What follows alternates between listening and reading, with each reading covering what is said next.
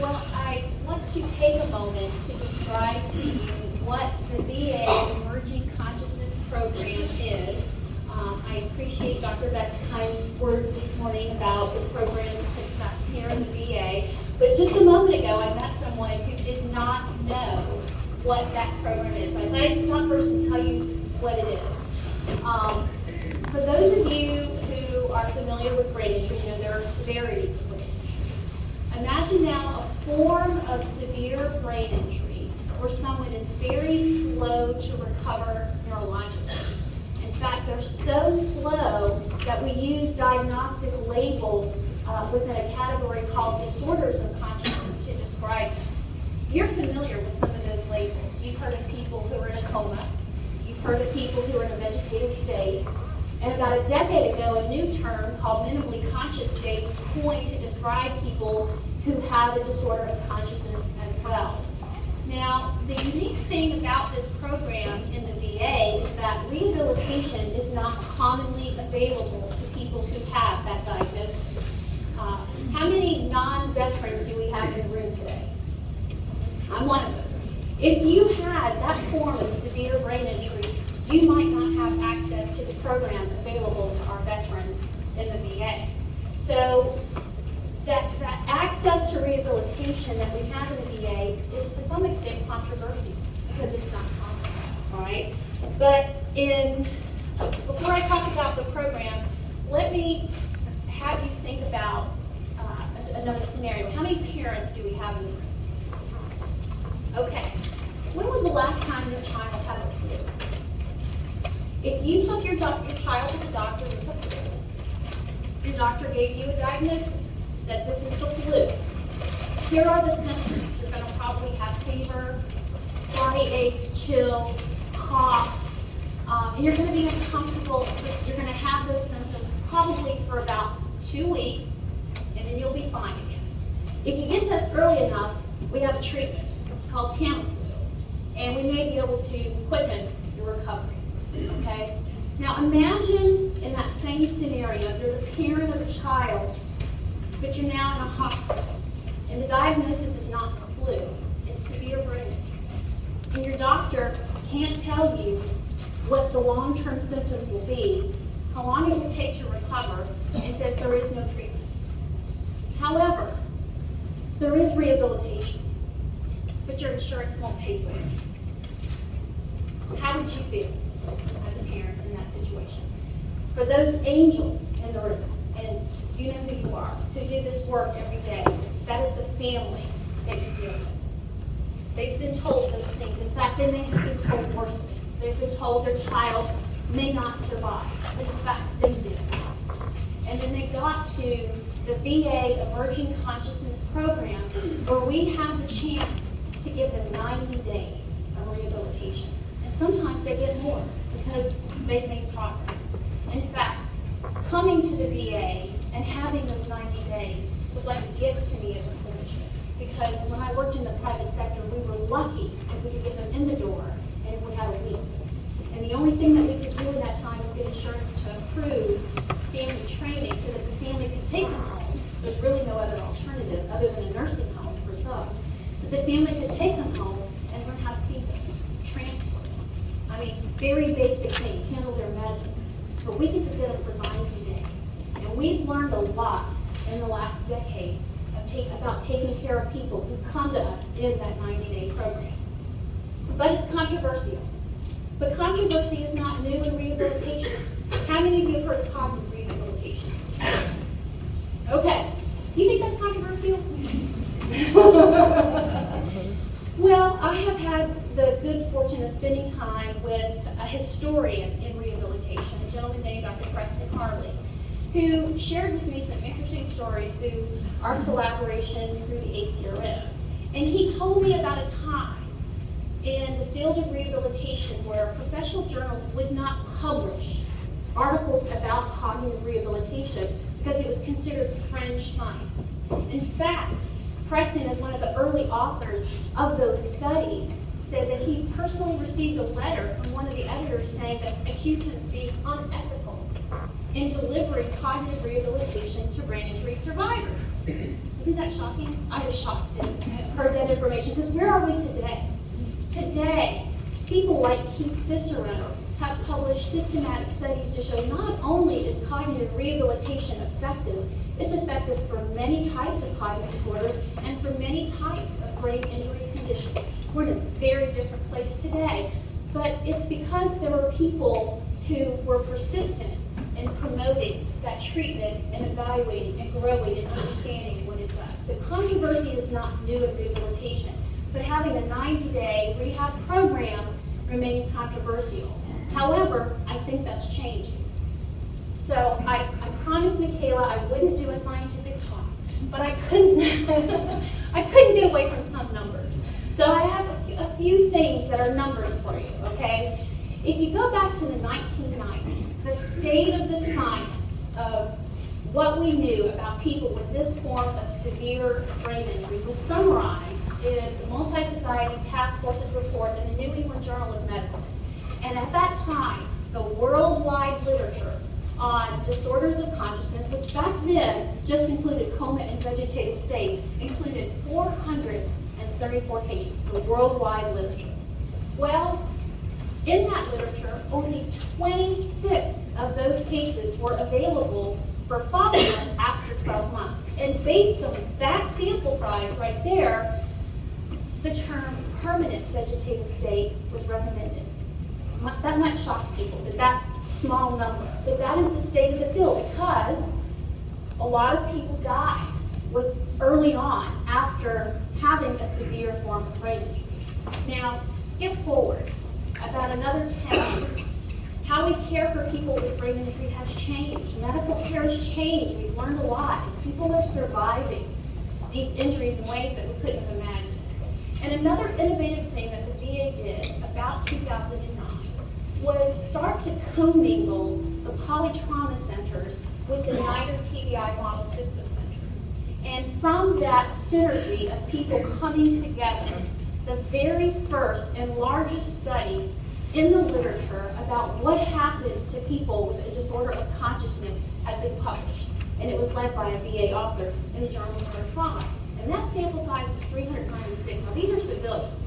It took 25 years with more than 20 centers in the private world to get that sample size. All right? But what we know from those cases are some interesting numbers.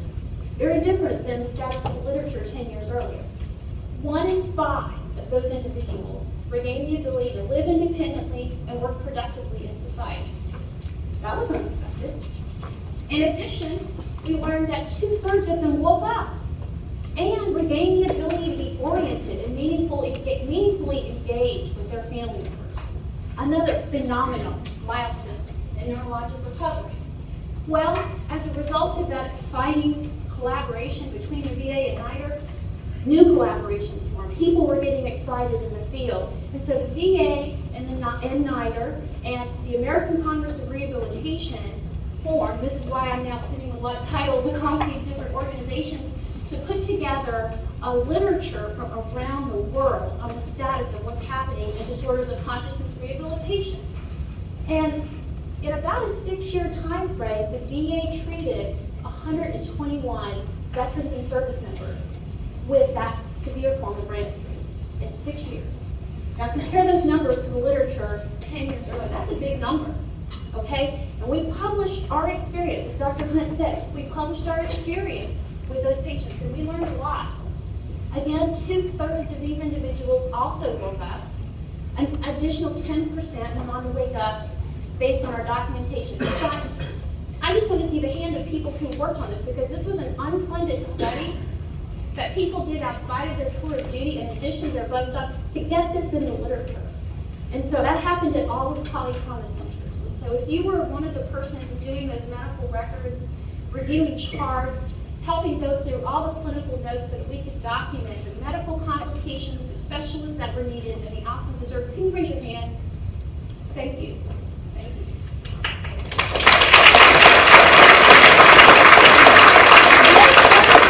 I'm fully oriented, and we went on to, families asked us more questions. So then we went on to do another study that said, you know what, we have small numbers still making these great milestones, but for a subset of those patients, 70 to 85% went on to regain the ability to be independent in ADL within 5 years of their injury. That's a pretty phenomenal recovery curve compared to what we knew about the science 10 years ago. So why do we do it? Why do we do these studies? Why do we expose ourselves to these tragic cases? Well, someone said to me recently that patients with disorders of consciousness are like extremophiles. And I had to tell you, I had to go look the word up. I didn't know what it was. So I had to put a definition up here for you because I actually thought this was a brilliant analogy. Extremophiles are living organisms that survive and thrive in the harshest physical and chemical environment. And why are there branches of science that study? Because if we can understand what it takes for an extremophile to survive and thrive in that condition, it tells us a lot about what is critical to survival and thriving. So let me just quickly tell you about 2 of the extremophiles that I treated in the VA. One is my very first patient that I saw when I became a member of the staff in Tampa, and he was a good old Texan. He was a Marine, and he was the kind of guy that when a neighbor his mom told me that a neighbor had an alligator stuck in their backyard, which happens in Florida, but apparently happens in Texas.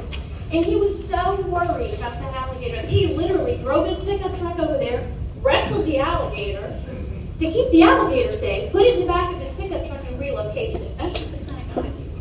He was in his early 20s, and he went off and was deployed and had a severe brain injury. He came to our center and stayed with us many years.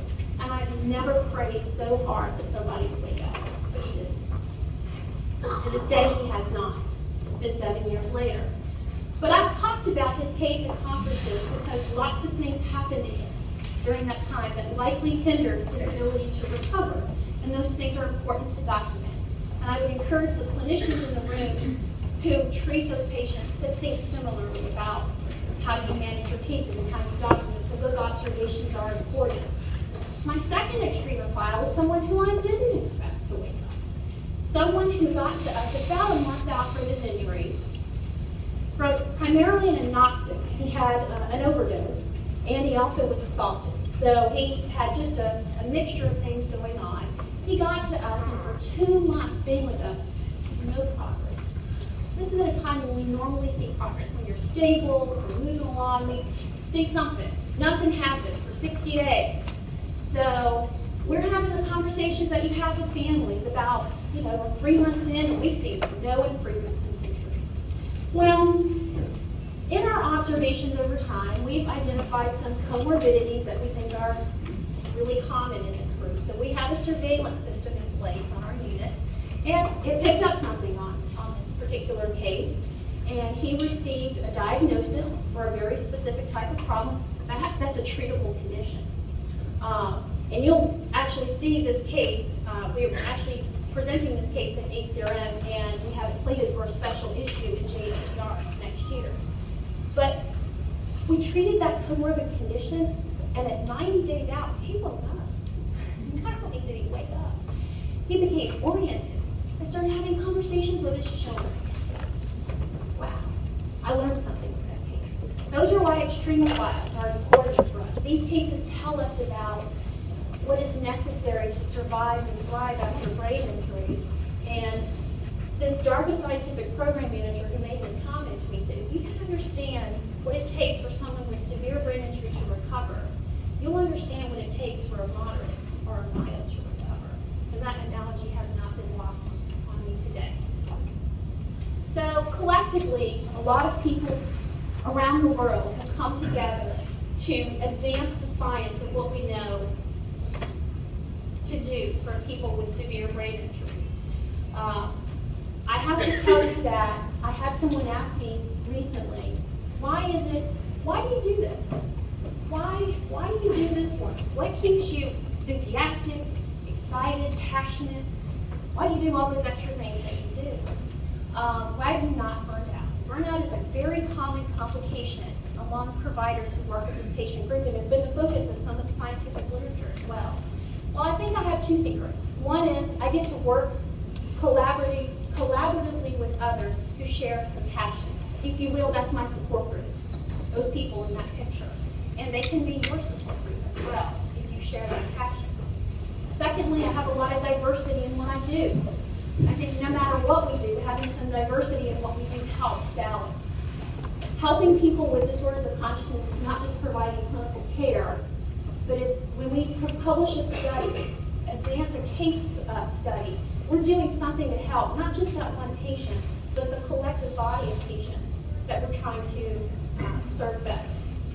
So I want to bring you back to that case situation I described for you just a moment ago.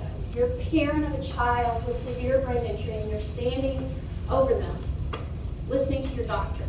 Today, because of what we know, 7 years later, that conversation will be very different. We'll be able to talk about what some of the outcomes are, what your prognosis is. We'll be able to identify some of the things that we think might be going on to improve medical management. And that's exciting. It's exciting for our veterans, lessons learned certainly for future wars, and I think it's something that will help you and help me and help our children so that rehabilitation is available for everyone who has severe brain injury.